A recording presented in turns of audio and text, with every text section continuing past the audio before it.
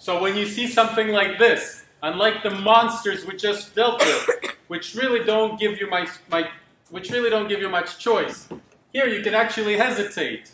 And it's because of the simplicity of this. So I don't know how to choose the right avenue among several, other than by mental trial and error.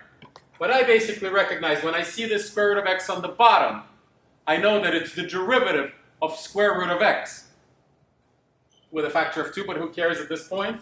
And then this appears to me as that quantity squared. And that's the moment the light bulb goes off and I recognize arctan. Now, how do I work through these details? Well, I work through these details by making a compromise between how much I do in my head and how much I put on paper. So in my head, I'll recognize that this is the derivative of square root of x, except with a 2 missing on the bottom. And because there's a 2 missing on the bottom, I'll throw it in mentally on the bottom and make up for it with the 2 on the outside. So I will basically write this. This would be my next step. So this is both a recognition that this is basically the derivative of square root of x, but also the fact that it's missing a factor of 2 on the bottom. So I did those two things at once. And then I will write this as square root of x squared. That's just an algebraic manipulation, but it's very necessary for your powers of recognition. You agree with me?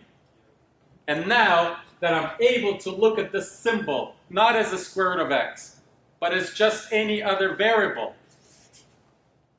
it immediately strikes me that this is arctan of square root of x with a factor of 2.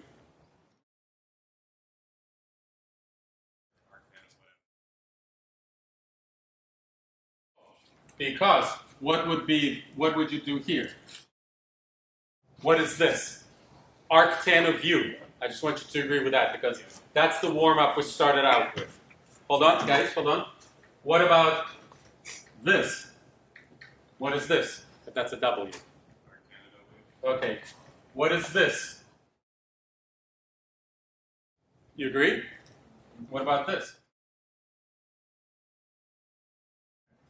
Okay, convinced? Good.